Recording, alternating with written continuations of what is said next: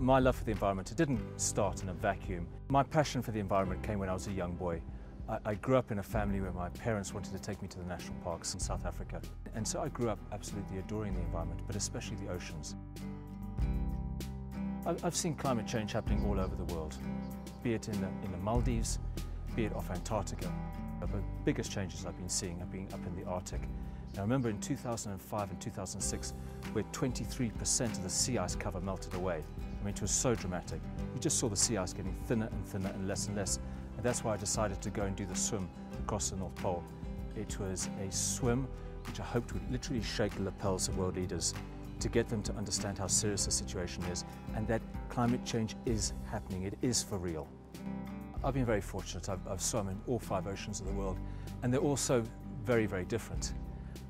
So the Arctic Ocean is completely black. I remember diving in at the North Pole and the water, I mean, you put your hand in the water, you put your arm in the water, you don't even see your hand. That's how dark it is. And then you can go swim down in Antarctica and the water is this turquoise blue. And you'd think that you're swimming across the Indian Ocean, and then suddenly underneath you, a beautiful little Adelie penguin darts away, or a leopard seal comes past you. And then you realize, just how utterly beautiful these oceans are.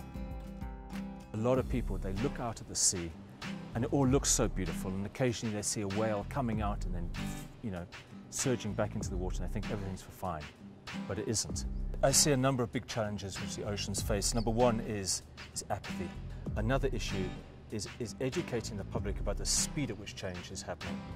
The oceans are changing, and they're changing so quickly. I've been swimming now for 27 years, and every year I see more and more changes. I've taken on a new role as the patron of the oceans for UNEP. It's an exciting development. I'm about to embark on an enormous expedition around the whole world. We think it's going to take us 3 years. I'm going to be going from ocean to ocean, from city to city, campaigning for marine protected areas. And so these are like big national parks in the oceans. 1%, less than 1% of the oceans are protected. We want to try and change that. And that's why it seemed like a very good fit for us to come and work and support UNEP in their work. We have to inform people about what simple actions which they can take in order to protect our oceans. I remember listening to the Chinese Premier speaking. He said, if you take a problem and you multiply it by 1 billion people, which is his population, it becomes totally unsolvable. But if you take a problem and you divide it by 1 billion people, it becomes solvable. And so it's about giving information to the public about what they can do in their daily lives to ensure that our oceans are protected for future generations and for our generation.